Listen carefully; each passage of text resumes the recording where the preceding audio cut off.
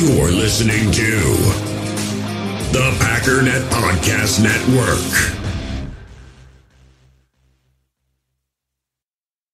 With threats to our nation waiting around every corner, adaptability is more important than ever. When conditions change without notice, quick strategic thinking is crucial. And with obstacles consistently impending, determination is essential in overcoming them. It's this willingness, decisiveness, and resilience that sets Marines apart. With our fighting spirit, we don't just fight battles, we win them. Marines are the constant our nation counts on to fight the unknown. And through adaptable problem solving, we do just that.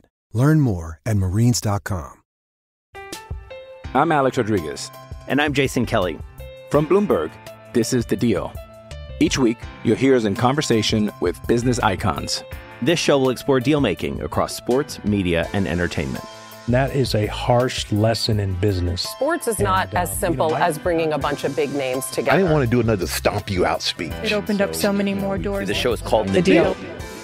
Listen to The Deal. Listen to The Deal on Spotify.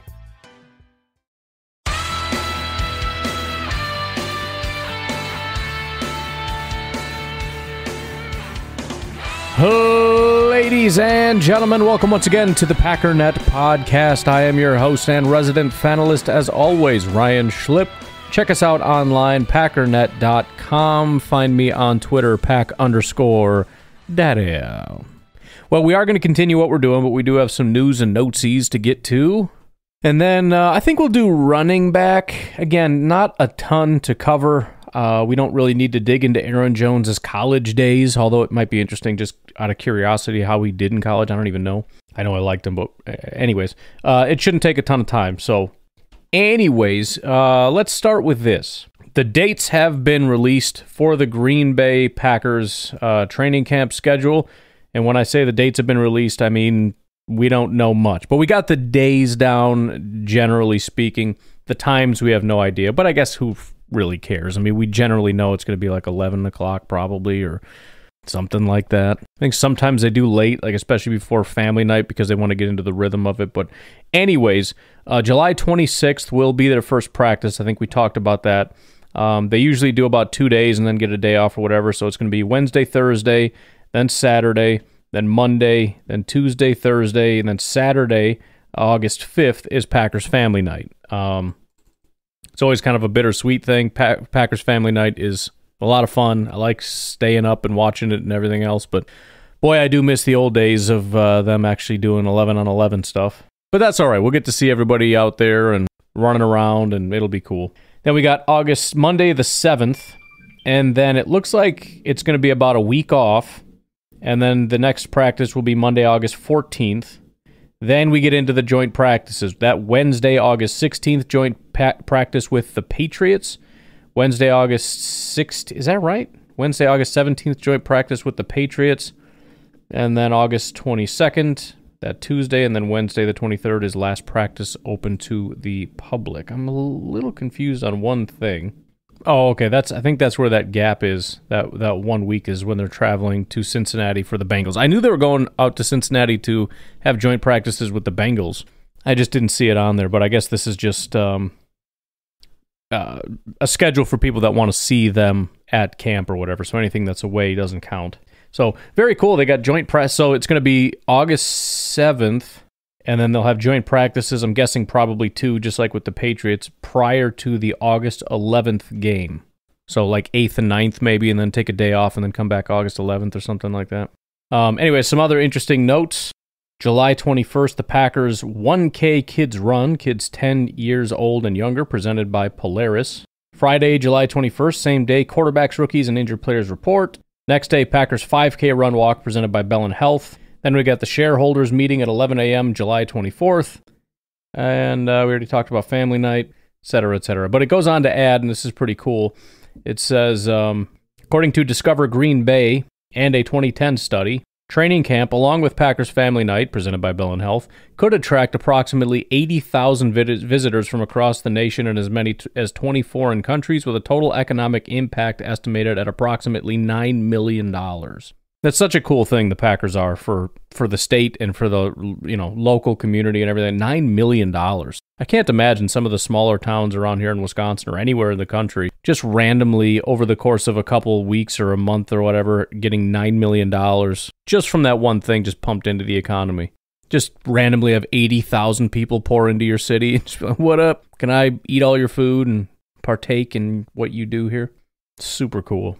See what else we got here. Report. Aaron Rodgers refused a trade to the Patriots this offseason, according to Fox Sports. The report says the Patriots made an offer to the Packers for Aaron Rodgers, but his agent rejected it. But as always, I like to go back to the source and find out what exactly we're talking about, right? A lot of times we see these reports and it's like, report, this happened, and we're like, dude, this is just like news. Like, this is a thing that happened. Well, no, they're reporting based on what somebody said. So let's find out who said it and what exactly they said. Here is a snippet of that segment. That Aaron Rodgers almost wasn't a Jet. What? The New England Patriots made an offer to the Green Bay Packers to get Aaron Rodgers. And when Aaron Rodgers heard it, his agent said, no. Never. We ain't playing for New England. Wow. We want to be a Jet, JJ. Talk about it. Ooh, I mean, I like it. I mean, I don't want to go to New England either. So I kind of agree with Aaron. You know what I mean? New York a little bit better than New England. So, I agree. And then you don't want to be the type of caliber of player that Aaron Rodgers is. Isn't New York in New England? Isn't that just that whole region? I mean, it's not just New England doesn't mean Boston, even though in an NFL sense it does, but I'm pretty sure, well, it doesn't matter. There was a guy there before him that did a lot of good stuff. So you don't want to follow those footsteps. Well, it's a lot of reasons. You want to follow those footsteps. Yeah. The word is that it ain't fun playing in New England for Bill Belichick, although you do win. Yeah. And number three, the New York Jets just have better talent right now in the moment than New England does, but those snakes in the grass in New England can never be trusted. And I want to thank my main man right here, Aaron Rodgers, for recognizing you don't go play for Satan. You don't go play for Satan. But could you imagine if Aaron Rodgers actually chose to go to the New England Patriots, what we'd be talking about right now? Man, I mean, it's scary to even think of Bill Belichick and Aaron Rodgers. Yes. Together, those two football minds. I mean, we've seen what he did with Tom Brady. To have, I mean, I don't know what number he would have wore. Over there, probably not 12. AR8. AR8 again over there. But, no, that would have been scary, though. Yeah, the entire apple cart would have been upset in the AFC. And, of course, Tom Brady would be the Jets quarterback. It would be a crazy scenario. But I learned that yesterday when I met my source in the parking lot of a local high school. And he told me... Wow. Anyways... Listen, here's the deal. That deal it didn't almost happen, but New England made a run at it, which also shows you New England's dissatisfaction with Mac Jones. Okay. That's a real thing. That is very true, and that is a real thing. Even when you hear them talk about quarterback competition with him and Bailey Zappi, and he's out playing Bailey Zappi or whatever it may be, that lets you know that they are not all the way bought in to Mac and Cheese. So I don't know that there's too much to read into that. There's some speculation as to potential reasons and whatnot, but I think they're from usually pretty garbage accounts. It's not impossible that there's some juicy information in here somewhere, but as of right now, there really isn't. But it's something to kind of keep our ear to the ground on, see if anything else comes out on this. Again, I'm not going to get into the speculation of what people are talking about, because again, it's probably mostly garbage.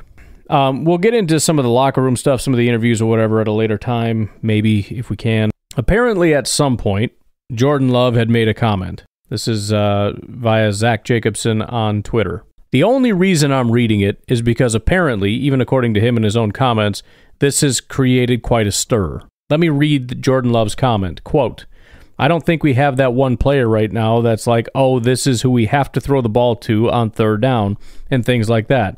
The defense really might not know who to focus on third down.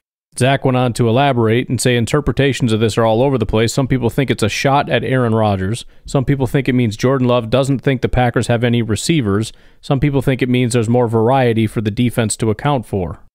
I can make this real easy for everybody, because if you read it, Jordan Love explained the point that he was getting at. There's two parts to the quote. We don't have that one guy that stands out that you have to throw to. What's the second part? Defenses really might not know who to focus on third down. He's highlighting one of the positives of their offense. And the only thing he's saying is that there's equal footing among the receivers. It's not like in the past when you had, the number one wide receiver in football and then like a low-end number two wide receiver. So, good Lord, if anybody's reading let's just be smart about this. Do you think Jordan Love went to a microphone and said, yeah, we just don't really have any guys right now? And how in the world could this possibly be a dig at Aaron Rodgers? He's commenting on the wide receivers. I don't think we have that one player right now that's like, oh, this is the guy we have to throw to. That can't be a dig at Aaron Rodgers, because it also implies that if you did have a guy like Devontae, that you would throw to him. The reason that defenses are confused is because the ball is going to be spread out, and the reason is that there isn't massive talent gaps between the top guy and the bottom guys. So it's not in any way a dig at Aaron Rodgers. He never commented on the quality of the players, only that they're equal. And at the final part of the comment, he gave us the reason why. He said it, the benefit of it. So what the heck are we talking about? It's so funny reading the comments and they're like, well, I think. Then they just blurt out their feelings. Nobody cares your interpretation. This isn't, a painting where you stare at it and go, it's like, and you just make up some garbage because you're scribbling circles on a piece of. This isn't art, okay? This isn't up for interpretation. There is a right answer and a wrong answer, and this one's spelled out for you. This is what annoys me. And we get the national media people doing it, but we even have fans doing this stuff where we love to take quotes and then turn it into whatever it is fits our own narrative. Dude, he said something and he meant one thing. You don't get to just take it and make it your own thing. I think Jordan Love said that he has bad wide receivers. Are you freaking stupid? Seriously. You think that's what he just said? Why would he do that? Freudian slip? Anyways, let's get to some positive news about the Chicago Bears before we pivot to our running back discussion. Report: the Chicago Bears are unhappy with the wide receiver Chase Claypool this offseason on and off the field per, let's see if I can get this guy's official name, not just his Twitter handle, Tom Waddle, former Chicago Bear and current host of Waddle and Sylvie on ESPN 1000, Chicago's home for sports, on that show. According to Silverman, his mentality isn't where the Bears would like it to be, especially considering he's nursing minor injuries that cost him part of camp. So he's injured, so he can't practice, so they need a little bit more from him, and he's not putting it in. Quote, I have heard from a few people inside that building that he is not somebody who's very self-motivated, Silverman said. There's a long way to go. Chase Claypool can change the narrative. Last trade deadline, Chicago sent a second-round pick to Pittsburgh for Claypool, pick 32, which in my opinion is a first-round pick, which was essentially a first-rounder for a wide receiver who struggled during the 10 games he played for the Bears last season. By the way, pick 32 wouldn't have been that bad of a pick for them to have. Joey Porter, the corner, was sitting right there. That's who went 32. They could use another corner. How about Sam Laporta? That went to the Lions at 34. I know they have Kmet, but they don't have a guy like Laporta. They do have Michael Mayer, which you'd have two Cole Kmets. That might be a little silly, but why not? Steve Avila, offensive line. Matthew Bergeron, same. Jonathan Mingo, another wide receiver. I mean, these are the things, by the way, Chase Claypool scares nobody. And I'll be, the first round pick, yeah, they got that tackle. That's a good pick. They need a tackle. They got it. We'll see if he pans out, whatever. But if you stack on top of that, for example, if you have Mingo and DJ Moore and you've built up your offensive line, you know what I mean? Like that one little extra thing makes a difference. Claypool's a freaking bum. I mean, this has the potential to be good. If Claypool was the guy that he was coming out of college and Darnell Mooney looked like he was in year 2, and DJ Moore stays where he is, that's a great group. But 2 of those 3 guys don't care anymore, or just aren't doing what they're supposed to do. And Cole Kmet has never really become the guy that I think they really wanted him to be. You add in somebody that can really help, and suddenly, again, your defense is still a little rough, but there's Mr. Isaiah Foskey, B.J. Ojulari. You could have got Luke Musgrave, who, I'll be honest, looks pretty good. Joe Tippmann, the center. Brian Branch. I don't know. They don't really need a safety. Keon White, Cody Mock, Keanu Benton, Jaden Reed. But nope, they don't have that pick. They gave that pick away, pick 32. You imagine having 2 first-round picks. One of them is number 1 overall. One of them is number 32 overall. And they came away with pick 10, Darnell Wright. I know they got some additional compensation, but that kind of sucks a little bit. Excuse me, they got pick 10 and Chase Claypool. God, that's brutal. Good for the Steelers, though, who got their guy Joey Porter. But, I wanted to play a clip. I've been wanting to for a while, but I just went and listened to a bunch of it. There's too big of gaps in between, like these tiny little nuggets that kind of indicate something. But it was, what is this guy's name? DeMarcus Walker, who they brought in. He's talking about coming in and being a leader and teaching these guys how to work and all that stuff. And it just kind of gave me the impression that he realizes that a new culture needs to be built there, and there isn't necessarily an established culture of a great work ethic. And again, you've got their running back in Montgomery leaving, saying the team just doesn't care, right? They don't care about winning and that kind of stuff. And I want to go to a culture that appreciates winning, is literally what he said. And so DeMarcus Walker comes in and he's like, I've learned from Von Miller and Aqib Talib, Super Bowl champions in Denver. I learned, toughness and grit and hard work from Tennessee. And, I'm just trying to push these guys to teach them that, implying that's not something that they have right now. So, yeah, you get reports about wide receivers that aren't really trying, and that's an individual thing. I'm sure there's guys there that are constantly working and guys that aren't, but I'm just saying there is a culture in a locker room, and each locker room is different, and I don't think that, DeMarcus Walker's getting the impression that the Chicago Bears locker room is one that leaves him in awe of, how amazing everybody. And again, he was in Denver, and he was the guy that was sitting back learning. Chicago brought him in to be the teacher. Because there just isn't that, just isn't that ethic there. And I hope it stays that way. Anyways, final thing, then we'll take a break, come back, look at running back. Again, picking on the Bears a little bit. Shout out to our anonymous poster in the Facebook group who found this. This is Parkins and Spiegel show. The 670 The Score in Chicago. Adam Hogue is the person calling in, reporting on what he's seen so far from Justin Fields. Look, guys, today was not a great day for QB1. I don't want to hear that. If maybe it was the visor. Maybe he had a different color visor on today, and I just didn't pay close enough attention and didn't know. I'll chase the actual story. Why wasn't it a good day for QB1? What happened, Adam? That's a good question. Really, yesterday wasn't great either, but today was – when he's throwing to DJ Moore, he looks like that quarterback that Matt Eberflus, Luke Getsy, any one of us have said is the goal for this offseason, right? Get rid of the ball faster. Make faster decisions. Be more accurate. When he's throwing to DJ Moore, I see that quarterback. I mean, that's there, and I think that's been relatively consistent. The concern for me, and I wasn't even really considering it too much of a concern until really the last 2 days, is just when he's going other places, I'm still seeing more of the guy we saw last year where there just is that inconsistency. And today especially, and it was just today, it really hasn't been these other practices. We've been able to watch 5 total over the last 5 weeks or so now, 4 weeks. But I found myself standing there on the practice field today, literally saying, throw the ball. Throw the ball.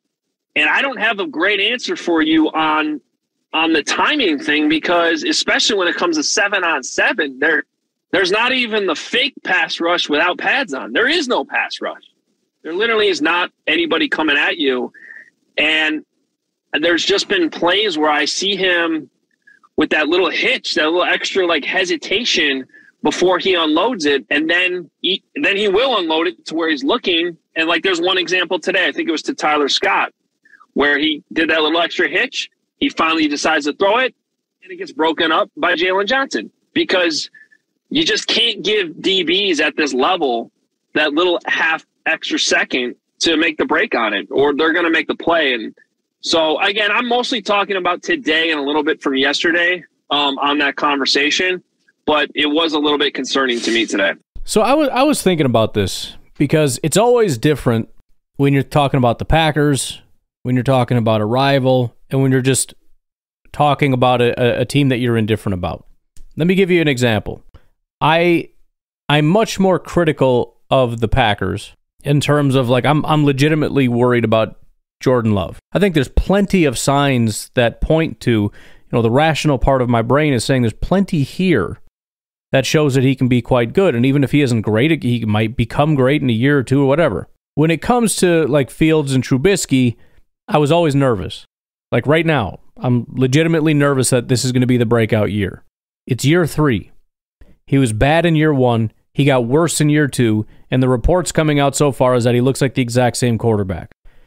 Let me give you a different quarterback and ask you a serious question. Zach Wilson, do we think he is going to become an elite quarterback? No, we don't. We saw him, and he was bad, and we said that's what he is. But when it comes to Fields, he was bad, and we're like, all right, let's give him one more year. Then he was worse. All right, let's give him one more year. Did the exact same thing with Trubisky. Yeah, he was bad, but maybe he got better. Maybe. For most guys, and although this is not necessarily true and maybe not necessarily fair, necessarily being a key word here, we kind of look at it and say, okay, that's what you are. Maybe not necessarily as a rookie, but when we look at these quarterbacks that aren't panning out, who's the guy in San Francisco, Trey Lance? I don't think he's never going to become a good quarterback. It's done. Why do I think that? I don't know. He's just bad. But yet, for some reason, when I think about I know it sounds surprising because I trash the guy all the time, but that's just what he did in the past. I'm just trying to convince you that he was bad because apparently that's debatable, even though it's not. Anyways, with an S, why don't we go ahead and take a break? Please remember to check out my pinned tweet, the GoFundMe. Very important cause, very tragic situation. Trying to support some fellow Packer fans in a very, very tragic situation. We're just $30 away, by the way, from $5,000. Right there. So it continues to go up. I think we've got another like 10 donors over the last 24, 48 hours, something like that, which is fantastic. Please, please, please jump in. Again, there's a lot of intimidating donors in here with some big dollar amounts. I did not put in a massive dollar amount. Anything you can do, $1, $2. Again, if everybody listening here just gave $1, we'd be there. So please think about that. Also, if everybody listening gave $1 to me, I would have a lot of dollars. So think about that also. Patreon.com/Packer_Daddy if you'd like to support the podcast. Hit me up on Venmo, Packernet Podcast. We'll take a break. We'll be right back. Hey, U.S. Cellular customers, I've got good news, so don't hit skip forward just yet. I'm talking about their special customer event, Us Days. What's Us Days? It means exclusive offers just for their customers, just to say thanks, like up to $1,200 to upgrade to any new phone. No, I didn't just misread that. That's up to $1,200 off. They must really like you. Us Days at U.S. Cellular, exclusive offers just for you, just to say thanks. Right now, U.S. Cellular customers get up to $1,200 to upgrade to any new phone. Terms apply. I'm Alex Rodriguez. And I'm Jason Kelly. From Bloomberg, this is The Deal. Each week, you'll hear us in conversation with business icons. This show will explore deal-making across sports, media, and entertainment. That is a harsh lesson in business. Sports is not as simple as bringing a bunch of big names together. I didn't want to do another stomp you out speech. It opened up so many more doors. The show is called The Deal. Listen to The Deal. Listen to The Deal on Spotify. Hey, it's Kaylee Cuoco for Priceline. Ready to go to your happy place for a happy price? Well, why didn't you say so? Just download the Priceline app right now and save up to 60% on hotels. So whether it's Cousin Kevin's Kazoo Concert in Kansas City, go Kevin, or Becky's Bachelorette Bash in Bermuda, you never have to miss a trip ever again. So download the Priceline app today. Your savings are waiting. Go to your happy place for a happy price. Go to your happy price, Priceline. All righty, let's take a look at what we got going on over here with the Green Bay Packers running back room. Why do people that have radio stations talk like that? Like, do you go to radio school and they teach you to do that? I would just laugh hysterically if they're like, all right, here's how I'm going to get you to talk on the radio. Get you to talk like this. Then people will be so amazed by your voice they won't be able to stop listening. They'll be fascinated by how much you sound like an idiot. And a clown. Radio. It's dumb. Beep beep boop, ba beep boop. Nickelodeon. They still do that over there on Nickelodeon, or is that old school? Nickelodeon. I don't know. Anyways, our running back room as of right now: Aaron Jones, followed by A.J. Dillon. We have Patrick Taylor and Tyler Goodson still on the docket. Lew Nichols was our 7th round rookie pick. And we also brought in undrafted free agent Emanuel Wilson. Again, as far as Jones and Dillon, it's not really necessary to dig into their college because I think they're established enough into the NFL that it's not really going to give us a whole lot of information. But Aaron Jones has been one of the premier running backs in the NFL, despite not necessarily being appreciated as such. I think everybody knows he's good. I don't think anybody really understands how good this guy is. When you look at his grades since 2017, 79, 81, 85, 79, 83, and then this year was actually his best year at 86. He had a 90 rushing grade. He is consistently top 10, top 5, top 3 running back every single year. He also has a 5.1 yard per attempt average, which is just freaking staggering. His average this past year was 5.3. I remember when he came into the league, I've told this several times, but he ran for 5.5 yards on not a ton of attempts. It was 81 attempts, 448 yards, 4 touchdowns, 5.5 yards per attempt. And a lot of the time when he got his yards, he didn't really see anywhere to run, so he just kind of broke to the outside and got a big run, and I'm thinking that's not really sustainable, and neither is 5.5 yards per attempt. The next year, 133 attempts, 728 yards, 5.5 yards per attempt. He did it again. Then it dipped down to 4.6. It's like, okay, that's, he cracked 1,000 yards for the first time, got a ton more carries, 4.6 yards per attempt, 16 touchdowns. That was his big touchdown year.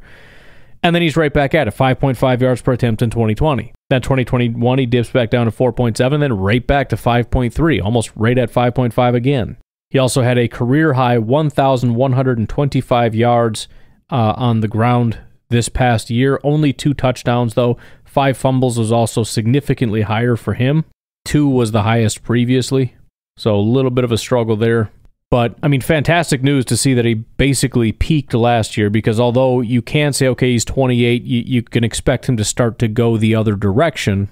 It doesn't have to be a sharp decline. I wouldn't expect him to be in the 60s unless there's just some major issues schematically with the offense in terms of teams keying off or whatever on Aaron Jones, or but him as a runner, I don't really see any reason to believe that he would regress. I shouldn't say that he would regress massively. If he goes back, it's going to be down from, again, a 90 rushing grade.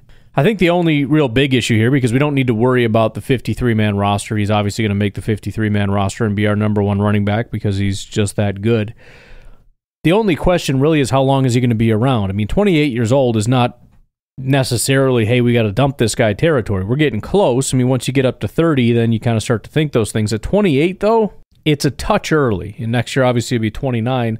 Although, when you look at his contract, I tend to think that next year, put a big circle around it, he may not be here. Although I said that 2 years ago, or, I guess last year, and then I said it this year as well. I don't know if he's coming back.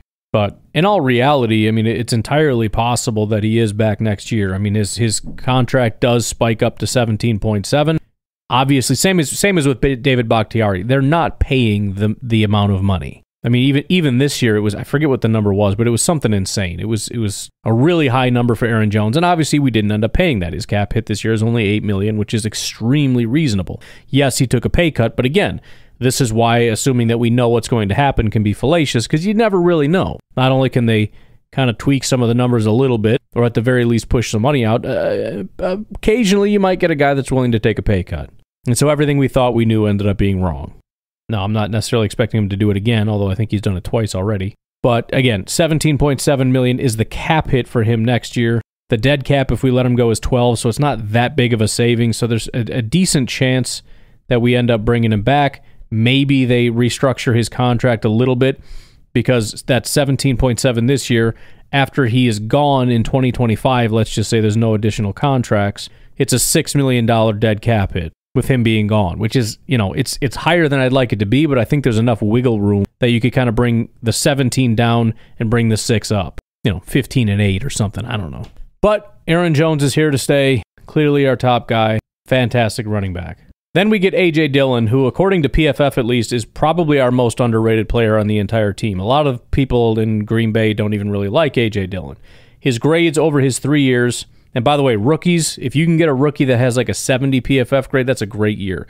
His rookie year, he had an 81 grade and an 85 rushing grade. In 2021, that went up to 86. His rushing grade was a 90, which is almost identical to Aaron Jones's highest ever this past year. And then in 2022, he had an 81.4 grade, again, exact same as what he had his rookie year, but his rushing grade was an 88.1.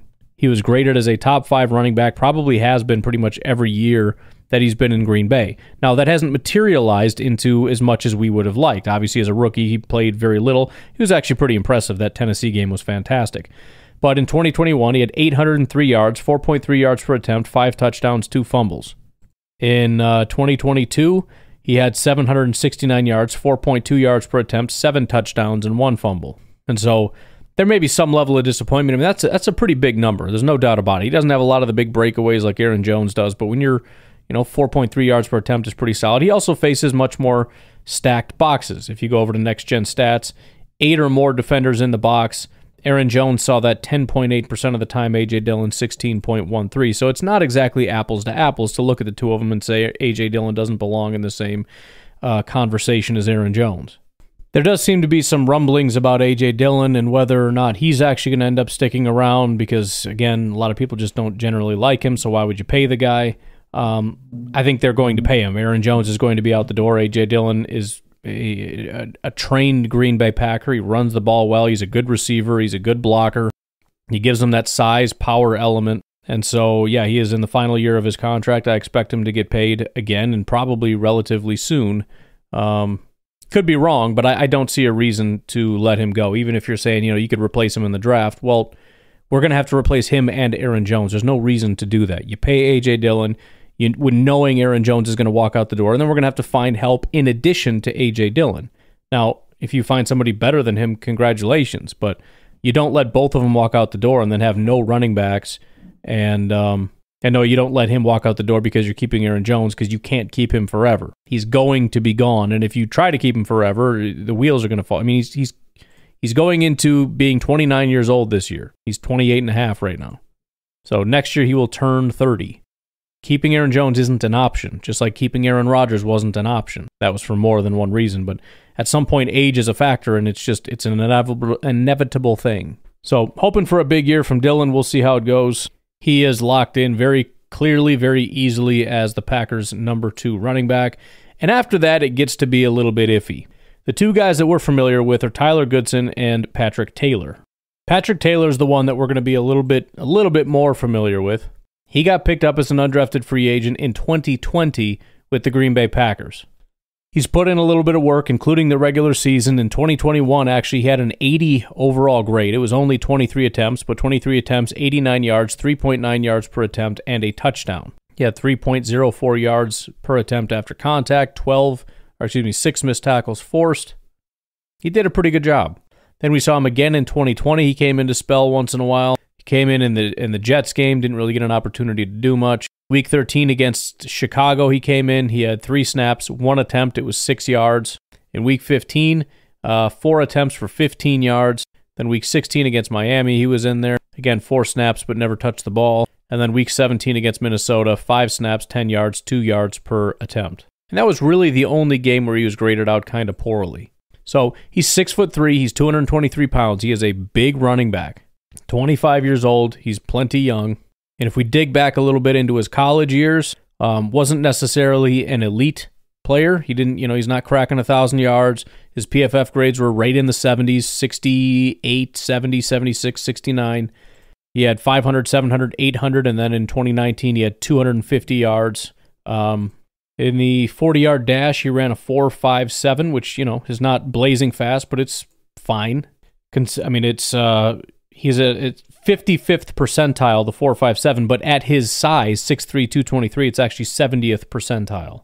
His broad jump was also really impressive. If we go back, actually, Dane Brugler had a 2020 draft guide, and Mr. Patrick Taylor is in it. By the way, they have him listed at 6'3", but he actually measured in at about 6'1.5", so that's a major discrepancy there. I don't know why PFF has him listed at 6'3". Anyways, he's a big dude. Here's what he had to say about him. 3-star recruit out of high school, committed to Memphis over Colorado. His role increased each of his first 3 seasons. He shared a backfield with Darrell Henderson and Tony Pollard, so 2 pretty well-known and established guys, which is part of the reason the numbers were low. And actually, if you look at it, his yards per attempt were very high in the first 3 seasons anyways, 5.7, 5.8, and 5.5. So you give him a bunch more carries, and he's going to have 1 billion yards, but it was a shared backfield. He was tops on the depth chart as a senior, but he injured his foot soon after the opener. He missed most of the 2019 season. Big physical runner with quick controlled steps to avoid the trash, doesn't consistently run behind his pads, requires a momentum, reset his eyes, and the lane isn't defined. While consistently productive in college, his numbers were inflated by scheme, and he often wasn't touched within 10 yards of the line of scrimmage. Overall, Taylor has projectable size, speed, and ball skills, but his vision runs hot, cold, and he plays too upright as a runner and blocker. So he's A.J. Dillon light. Here is my concern for Patrick Taylor. My thought generally on these things is the older guys are the ones that get recycled, unless they really, really like you and see you definitively as that dude. Because eventually, we bring you in as a long shot. We try to develop you to see if you can reach that ceiling, that high potential. And if you're just not getting there, we're going to give that shot to somebody else. And we've got, Tyler Goodson was a undrafted free agent just last year. Lew Nichols is a 7th-round pick this year. So again, unless Patrick Taylor can be a guy that is just heads and tails above Goodson, Nichols, etc., Emanuel Wilson, I would say his head is first on the chopping block. Because again, it is just a constant rotation. As soon as you get picked up as an undrafted free agent, you're on a conveyor belt. You get put at the back of the conveyor belt. As the conveyor belt moves forward, you either get plucked off the conveyor belt and say, yes, you are a core guy, you get to stay, or eventually you fall off and we just continue this conveyor belt, which has behind Patrick Taylor, Tyler Goodson, and then behind him is Lew Nichols and Emanuel Wilson, just based on when they were drafted. So that brings us to Tyler Goodson. So Tyler Goodson, as I said, was just brought in last year as an undrafted free agent. Very different than Patrick Taylor, 5'9", 197 pounds. Comes out of the Big Ten, playing for the Iowa Hawkeyes. Grades are pretty similar, as are the statistics, 5.1, 5.4, and 4.6 yards per attempt. His grades 74, 75, 70. Ran for 600, 700, and then almost 1,100 yards in 2019, 2020, and 2021. Dane Brugler had him as his number 31 running back out of 40. Reading a little bit into him, he came out of the same high school as tight end Jared Cook and offensive tackle Juwan James.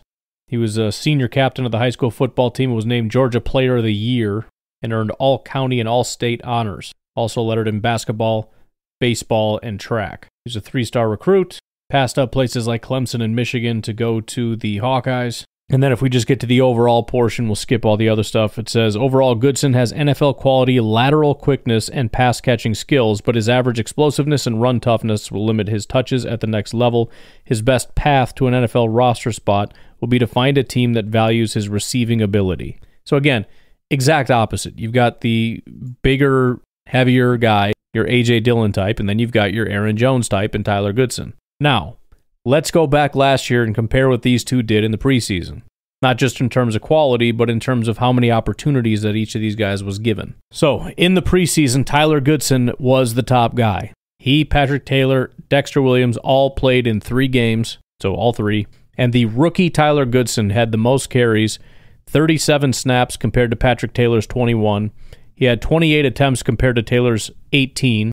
107 yards compared to 71. They were very close in terms of 3.8 yards compared to 3.9 yards per attempt. But Tyler Goodson had 1 touchdown. He was the only running back to get a touchdown in the preseason. If you look at the grades in the preseason, the rushing grades were very similar, 66.8 for Tyler Goodson, 66.2 for Patrick Taylor. However, what did we hear about Tyler Goodson? He's a receiver. Patrick Taylor is not. That made a major difference. Tyler Goodson had a 75 receiving grade. Patrick Taylor had a 30 receiving grade. So overall, Tyler Goodson was the number 1 running back with a 68 grade. Patrick Taylor was a 56. Based on again, rushing ability, they were dead even. But receiving, Tyler Goodson was very good. Patrick Taylor was very bad. However, worth noting, Patrick Taylor had an 84 pass blocking grade. Tyler Goodson had a 28 pass blocking grade. So very equal runners. Tyler Goodson's a good receiver, but a bad blocker. Patrick Taylor's a good blocker, but a bad receiver. So, very, very much polar opposites. As you would expect, Patrick Taylor had more yards after contact. Tyler Goodson made more people miss. He's more shifty. The longest run came from, as you would expect, Tyler Goodson, 24 yards. Patrick Taylor, just 11. So that'll be the interesting thing to watch. And importantly, first of all, do either of these guys separate as runners, Tyler Goodson or Patrick Taylor? Secondly, you're looking at Patrick Taylor's receiving ability. That's going to be major for him to not get booted off the team is for him to pick up his receiving ability. And for Tyler Goodson, you want to see him blocking. That brings us to Mr. Lew Nichols. Lew Nichols is the rookie this year, 7th round pick 237. Like a lot of our picks, if you go to 2022, that's not when you're going to see the best of Lew Nichols. He had a significantly reduced role and also a significantly reduced performance as he was battling injuries. I don't exactly remember what those were. I just know that he was dealing with injuries throughout the year. He did miss a series of games in there, but 2021 was his big year and probably the best grade of all the guys that we've listed. That was the best year. Now, granted, this is Central Michigan Chippewas, so we're not talking about the best competition. But 311 attempts, 1,707 yards, 5.5 yards per attempt, 15 touchdowns, and 1 fumble. The year before that, actually had 6.4 yards per attempt. He is 21 going on 22 this year, and he's 5'11", 222. So kind of a blend of the two, a little bit of a smaller banger. Wasn't invited to the combine. He did go to his pro day. Didn't do any 40 time, any of that kind of stuff, but did have a 37-inch vert, 22 reps on the bench. And then going back over his overall here, it says overall Nichols is a productive, determined runner with solid feel between the tackles, but his next level potential will be capped by a lack of creativity with the ball in his hands and inconsistent passing down skills. His workhorse approach could get him on the field in the right situation. He is a really fun guy to watch. One of the things that's also mentioned here talks about his blend of quickness and power. Nichols could be a tackle breaker and won't need gaping holes to reach the second level. And you can see that, right? So maybe he doesn't have the creativity like Aaron Jones to be able to find that escape when it's not necessarily there. But this guy has got a unique blend of speed and power. That's just fun to watch. As far as the 53, I don't think there's really too much doubt unless he's just a massive disappointment. He's a project that they picked up. They're going to put some time and effort into him and see what they can get out of him. So I think Lew Nichols is more or less a lock on this team. Tyler Goodson, I would assume, is also going to probably stay on the team as well. Again, that makes me wonder about Patrick Taylor. Now, to be fair, I'm not saying they necessarily make the 53. It could be practice squad, but I don't know that Patrick Taylor goes down to the practice squad, if he's even eligible anymore. I think he is because he barely played anything. But the question is, who's going to be that guy to back up A.J. Dillon and Aaron Jones? And if they genuinely think Patrick Taylor's that guy, then guess what? He's that guy, and he's going to stay there. And then maybe it's Tyler Goodson is, with Lew Nichols in the practice squad. I don't know. Depends how many guys they want to hang on to. Do you want 2 guys taking up practice squad spots? But again, in my estimation, Patrick Taylor's the guy with the most to lose on this team. He's the one that has to prove that he shouldn't just be the next guy to get booted off the team, that there is more to him and that he is necessary and that he is the next best running back and he has proven he can do X, Y, and Z, not just running the ball at a mediocre rate and being a decent blocker, but I can run better and I'm a much better receiver. And then finally, a guy that we have not talked about yet, another big running back. I'm telling you, Goody loves these big running backs, man. 6'1", 220 pounds. If there's anything that makes me think Tyler Goodson's leaving, it's the fact that he's like 200 pounds. But I can't even find any data on him via PFF because he went to Fort Valley State Wildcats. He initially got picked up by the Denver Broncos. They apparently released him and the Packers picked him up, and that's how he ended up here. Even the Beast guy doesn't have anything on him other than some basic information, best of the rest. He has him ranked 48th out of, let's see, well, we've got 138 different running backs. So actually, as far as best of the rest goes, he's one of the top guys. He's got 34 running backs that are ranked, and he's at 48. But anyways, Fort State Valley, 4.55 40 time, which again is really not that bad considering he's 220 pounds. 7.233 cone is not fantastic. 4.39 short shuttle, 34.5-inch vert, 10-foot broad jump. So these are not terrible measurables. Really long arms, big wingspan, almost 80-inch wingspan for whatever that's worth. Some other people that did do a little bit of scouting on him. This is via Lance Zierlein. Size and burst are NFL caliber and worth keeping an eye on if he makes it into a camp as a priority free agent. Productive Division II running back. Possesses the build, scored 14 touchdowns on his final 5 college games. He's got plus acceleration through the line of scrimmage, shows off agility for backside cuts, capable pass catcher. Weaknesses, would like to see more physicality. Run style can be too upright, pass protection, lacks knee bend, blah, blah, blah. And last one, here's what Tony Pauline had to say about him. Large, powerful ball carrier who was super productive at the college level, runs with proper lean and gains his foot, keeps his feet moving, picks up a lot of yardage off initial contact and moves the pile, rarely brought down by a single defender, doesn't go down without a fight and falls forward when tackled, possesses solid short area quickness, has a burst of speed, and runs with authority. Patient finds a hole and squeezes through the small openings of the offensive line. Shifty and shows the ability to bounce around defenders or piles, makes defenders miss in the open field, easily gets back to running balance off the initial hit. Devastating blocker who shows excellent vision and pass protection, sells out to stop the blitz, stones defenders to stop them in their tracks and works blocks, easily adjusts to the press and reaches back for the reception. Weaknesses: cannot run to daylight, not a truly creative ball carrier and struggles when he tries to make multiple moves. He has small hands. Okay. Overall, Wilson is a brute on a small school level and a featured runner able to handle a lot of carries. He has enough ability to make an NFL roster as a fifth running back used in short yardage or goal line situations. So there you go. Another big bruiser in Emanuel Wilson. And of course, this is probably the biggest long shot. I would probably bet the least on Emanuel Wilson, but we'll have to see. Again, once training camp comes around, it's good to not only get to know these guys, but to kind of know what you're looking for in them, right? We know Emanuel Wilson's a long shot. Let's see if we start hearing some stuff. It's going to be tough for the bangers, right? Because there's not a lot of banging going on in training camp. Excuse me for that phrasing, but you get what I'm saying. There's not a lot of smashing into people, right? You got to be a little bit more delicate. So it's hard to feature, hey, put me in front of a pile of guys and watch me blast right through them. Well, no, we're not going to run that drill. You know, can you pass block? Yes. Can you catch? Can you show your vision and all that? And that's going to work against Emanuel Wilson. So, anyways, this stuff just gets me excited for training camp, man. I wanted to see what they're doing now. I also need to put some flashcards together or something. I actually paid. I think it was like a one-time payment, and it was a lot of money. I got to go find it. It was like these really cool flashcards that you can build. I got to go find it and log in because I already paid for it and start putting together some Packers flashcards and just have a ton of information on it and see how much I can memorize. Not a terrible idea. Sounds like fun. Let you know if I can find it. We can play together. Anyways, you guys have a good day. I'll talk to you tomorrow. Bye-bye.